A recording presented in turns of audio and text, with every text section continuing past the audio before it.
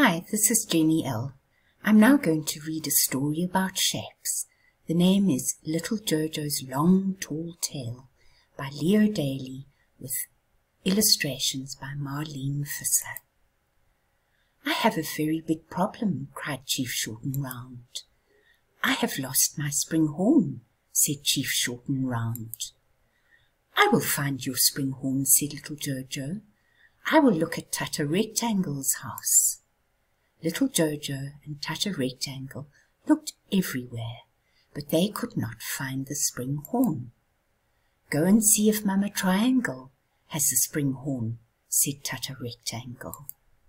Little Jojo stopped at his house to pour a glass of cold water. Jojo visited Dudu Diamond and asked if she would go with him. It's not far, but I will pack some food to take with, said Dudu. Dudu and Jojo stopped to eat and rest at the bottom of the Triangle Mountain. When they were halfway up the mountain, they saw a strange spider web.